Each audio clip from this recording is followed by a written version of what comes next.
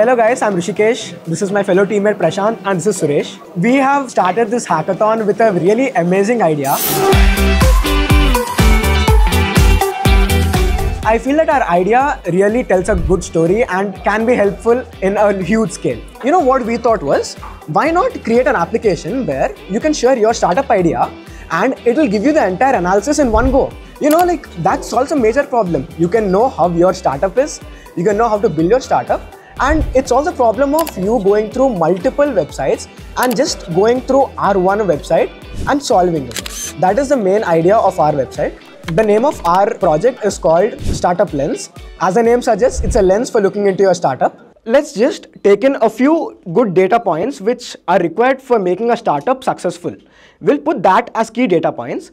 Now, after taking all these inputs, it uses Gemini's API. Now, all this processed information is given out as an output. Knowing about your competition is the key for a good startup because building on their weaknesses is key for making your startup a successful startup. The second one is market analysis. Now, whenever you're starting a new product or you're launching a new product, you have to understand what type of market you're entering into. And the third one is revenue streams. Whatever the key problem statement of a startup is, the end product is that you want money because that's the major key for anyone. So this is our product Startup Lens. We wanted it to be simple, clean and user-friendly so that anyone can use it. We've integrated AI as a major part of our startup. We've integrated an AI chatbot. For example, let's say you want to start a fitness band.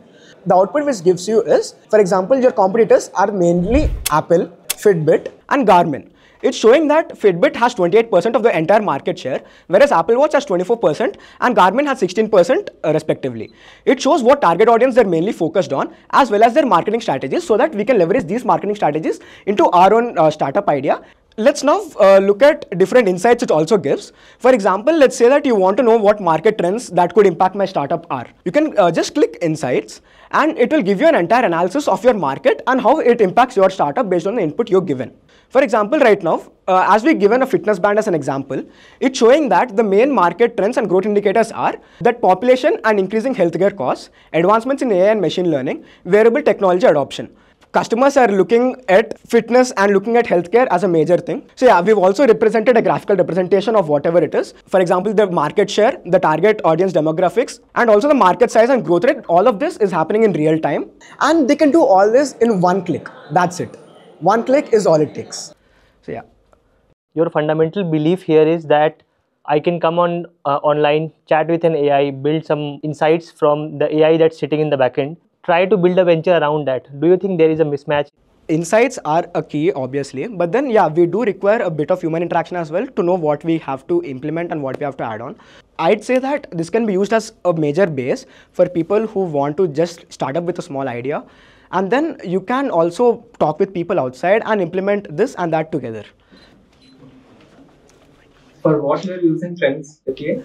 Well, all of this market share as well as the user analysis, everything is changing in real time. By taking data from Google Trends, we are making sure that whatever data is coming, it does change. But I feel our idea is gonna win this time because it's gonna change a lot.